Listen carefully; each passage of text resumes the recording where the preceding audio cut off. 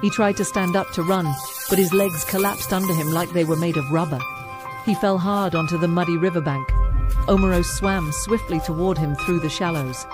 Though she still had the form of a beautiful maiden on top, her eyes were wild and predatory now, like those of a great white shark. Hi, Pigtails here. Interesting story ahead. Watch out and take care. It was a hot and humid evening in the small Nigerian village of Ibadan. John, a local fisherman, was desperate to catch some fish to feed his family. Times had been tough lately, and he hadn't had much luck fishing in his usual spots. As he walked home after another unsuccessful day, he passed by the path that led to the forbidden river on the edge of the village. The villagers all avoided that river, saying it was cursed and haunted by evil spirits. But John was starting to wonder if those were just superstitions. Maybe the fish in the forbidden river were plentiful because no one dared disturb them, he thought. After debating with himself for a few minutes, John decided to try his luck there under the cover of nightfall. He figured if he was careful and quiet, no one would ever know he had gone against the village taboos. So as dusk fell, John grabbed his fishing spear and woven basket and headed for the forbidden river. He made his way along the overgrown path, swatting away flies and mosquitoes as he went. The full moon provided just enough light for him to see where he was going, without stumbling over roots and rocks along the way. When John arrived at the riverbank, he was struck by how serene and beautiful it was there. The water was clear and sparkling under the moonlight. Lush plants and flowers lined the banks. He could hear frogs croaking and insects chirping. Maybe there were no evil spirits here after all, he thought. John found a flat rock to sit on and cast his fishing spear into the shallows. Right away, he felt a tug on the line. To his delight, he reeled in a large, plump fish. Over the next few hours, the fish were biting non-stop. John was hauling them in left and right, filling his basket to the brim. By the time the moon was high overhead, he had caught more than enough fish for several hearty meals. Feeling pleased with his decision to check out the forbidden river, John figured it was time to head home before the sun came up, and people wondered where he had been. As he gathered his things to leave, he heard a melodic voice call out from the water. "Hello there, leaving so soon?" it said. John peered at the river but didn't see anyone. Hello," he said nervously. "Who's there?" "Just a lonely maiden of the river," the voice replied. With a splash, a beautiful woman with long flowing hair and seashells covering her breasts surfaced from the water. From the waist down, her body was that of a large fish, shimmering under the moonlight. John gasped and stumbled backward. You're a mermaid," he stammered. Mermaids were creatures of myth, according to village legends, but here one was, right in front of his eyes. The mermaid smiled warmly.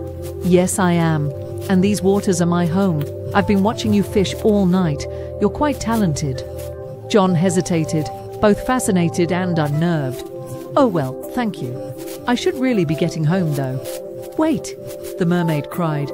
"I so rarely get to speak with humans. Please stay and talk with me for a while." Against his better judgment, John felt himself compelled by her beauty and singing voice. He sat back down on the rock. All right, we can talk for a bit," he said. The mermaid's face lit up. She swam closer and rested her arms on a rock near John's feet. "Tell me about your village and your people." So John found himself describing life in the village. The simple mud huts people lived in, the goats and chickens families raised, the small vegetable gardens they tended, and the daily rhythms of life governed by the rising and setting sun. The mermaid listened intently, asking questions every so often. John began to relax in her presence. She seemed friendly enough, and it was nice to have someone to chat with. After John had talked for a while, the mermaid said, "Your village sounds lovely but lonely. Don't you ever wish you could leave and see the world?" John shrugged. "I suppose so sometimes, but my family needs me, so this is where I belong." The mermaid swished her glittering emerald tail lightly in the water as she gazed at John with her head tilted. "You're loyal and true. I admire that in a human. What is your name?" "John," he replied.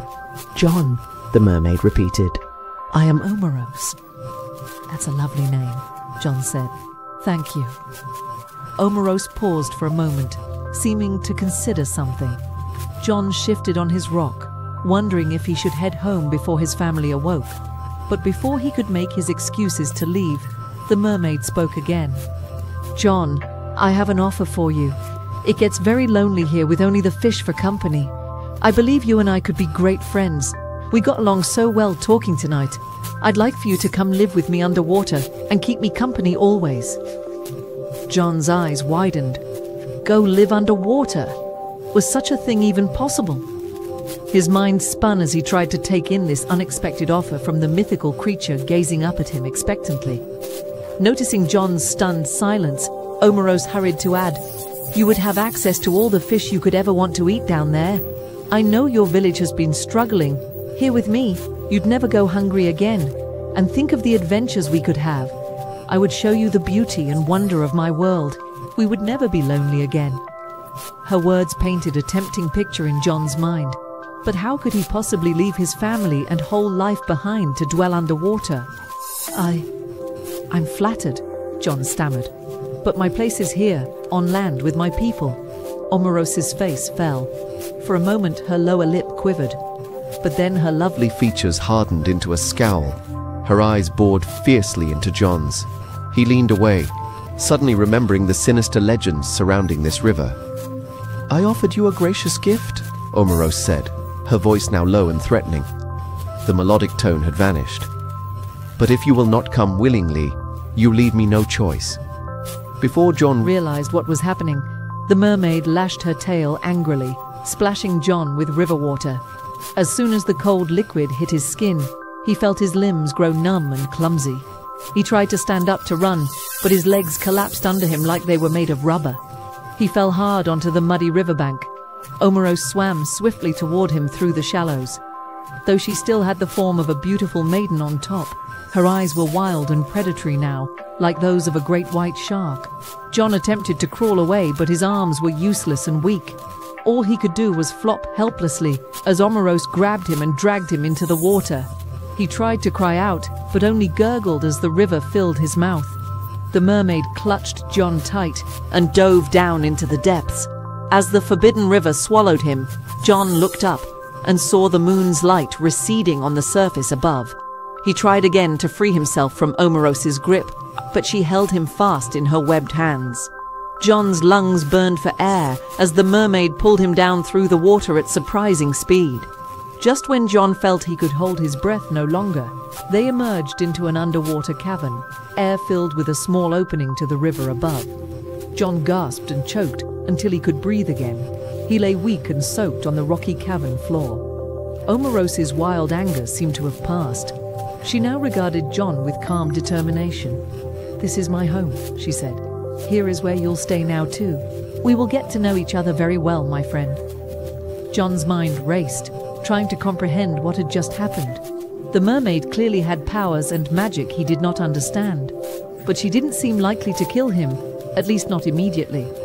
He decided his best chance was to play along and pretend to cooperate until he could formulate an escape plan. Over the next several days, John remained trapped in the underwater cavern with Omorose. The mermaid brought him fish and river plants to eat. She tried conversing with him again, asking him questions about his childhood and life in the village. John gave short, vague answers, not wanting to encourage her fantasy that they could be friends. Whenever Omorose left to hunt or explore, John desperately searched the cavern for some means of escape or weapon he could use against her. But there was nothing, just bare stone walls on all sides. The opening at the top was far out of his reach, and even if he could get there, he couldn't swim out fast enough to get away from Omorose's speed and powers in the water. At night, while Omorose slept, John tried rubbing sticks together to make a fire, hoping he could distract her with smoke and flames long enough to get away somehow. But the sticks remained stubbornly unlit. Exhausted and discouraged, John would eventually pass out on the cold stone. About a week after his capture, John awoke one night to find Omorose watching him intently, her pretty face only inches from his own. He jerked back, heart pounding. "I've waited so long for a companion," Omorose said wistfully. "One who does not flee or try to hurt me when I reveal myself. One who will embrace this life with me under the water."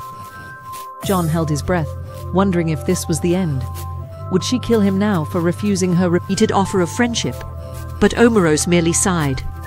"In time, you will accept your place here," she said. "The river provides all our needs. You'll see this is where you belong." John did his best to hide his deep revulsion at the thought, but inwardly, he recommitted to finding some way out.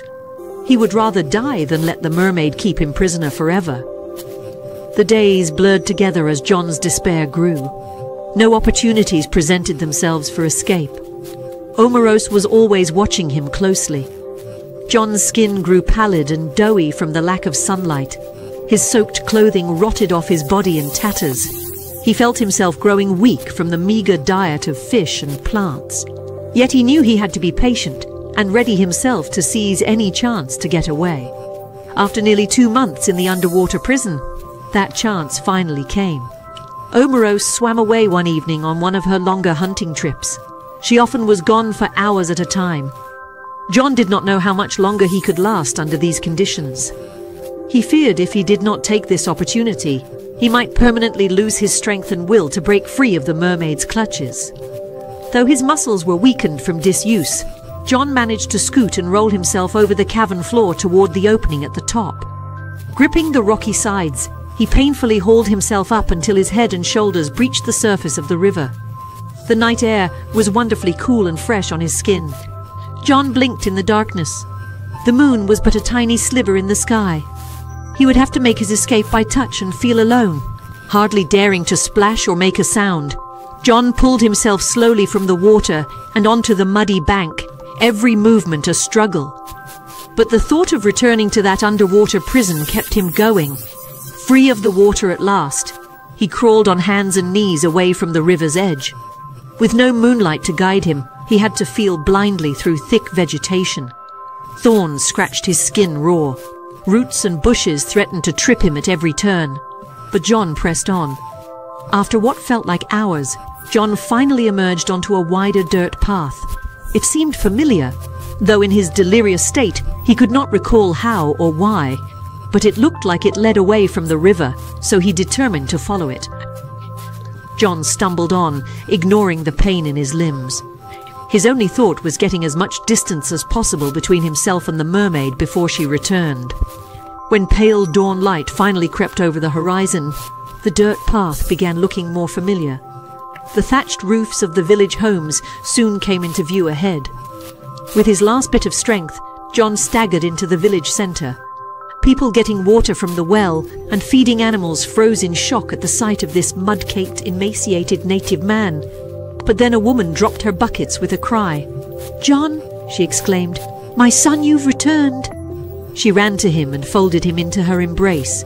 John had never felt anything so warm and comforting. With relief, he let the darkness take him into unconsciousness at last. When John awoke, weak but recovering in his mother's hut, he recounted the whole tale of Omorose the mermaid and her river prison. The villagers listened in rapt horror to the account of the cursed creature who nearly stole one of their own. John's mother held his hand as he described the lonely but unrelenting evil of the mermaid. He saw tears glistening in her eyes at the thought of how close she had come to losing her only son. By the time John finished his tale, the entire village was in an uproar. They decided action must be taken against the mermaid before she tried to steal anyone else. Men gathered torches and nets, fish spears and knives. With John in the lead, they marched toward the forbidden river, determined to find Omorose's cavern prison and destroy her. Approaching the river, the men became cautious. John warned that the mermaid could pull a person underwater with shocking strength and speed. They searched the banks carefully until John recognized the cavern's opening hidden in the reeds. Several men prepared to dive down, torches held high in one hand and spears in the other. But before they could leap in, an unearthly shriek rent the air, making them clap their hands over their ears. Omorose's head and shoulders emerged from the cavern entrance, her grotesque mouth open wide, revealing rows of jagged teeth. Her wild eyes found John standing with the villagers on the bank. She screamed in rage and betrayal. "You will pay for your defiance," she roared. "I offered eternal friendship, yet you betray me." The men staggered back, terrified by the monstrous creature. But John stood firm, emboldened by the villagers' support. "Your friendship is bondage," he cried. "You offer only loneliness and despair." With surprising speed, Omorose shot from the water, clawing toward John. But two men were ready with nets. They flung the weighted ropes over the mermaid, pinning her to the bank before she could reach her prey. Omorose thrashed and wailed, but could not pull free. John slowly stepped toward the captured mermaid, his hands trembling but resolute. He raised a fishing spear above her heart. Omorose's wild eyes followed the weapon's point as it hovered above her. "This ends now," John said quietly, and he drove the spear down with all his strength. The mermaid released a final shriek that shook the trees and made the men's ears ring painfully. Then she fell silent and still. The men carried the lifeless mermaid back to the village to be burned on a pyre. John watched the flames consume the body of the creature who had held him captive for so long. It was hard to believe she was really gone. In the days that followed, John regained his strength, surrounded by the support of his family and village. The people celebrated his return and their defeat of the mermaid curse. John returned to fishing, making sure to avoid the forbidden river. He would never forget the evil that dwelt there under the water. But the mermaid Omorose would not haunt his people again. Her lonely spirit was banished, leaving the villagers to live in peace along the river's edge. And so the fisherman returned safely home, escaping the clutches of the evil mermaid. Though she tempted him with promises of friendship and provisions, he knew such gifts always come with a price. In the end, evil cannot help but show itself. But with courage and community, the darkness can be overcome, and light will rise again.